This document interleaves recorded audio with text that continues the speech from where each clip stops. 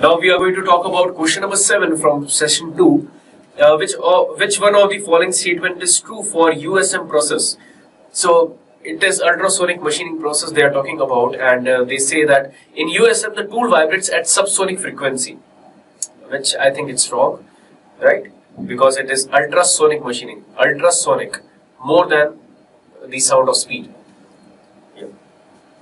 And USM does not employ magnetostrictive transducer. No, it does.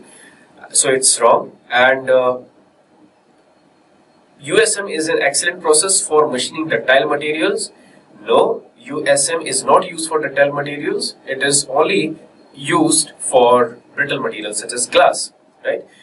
And fourth one is USM often uses a slurry comprising abrasive particles and water. Yes, obviously.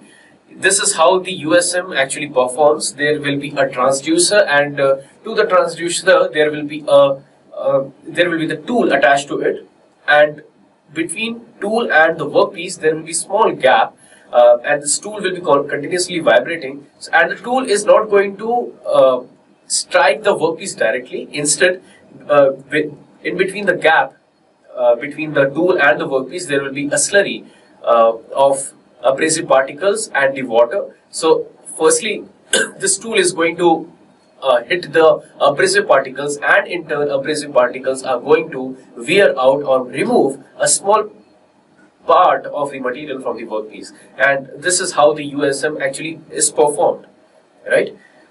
So yes, option D is the correct option, right?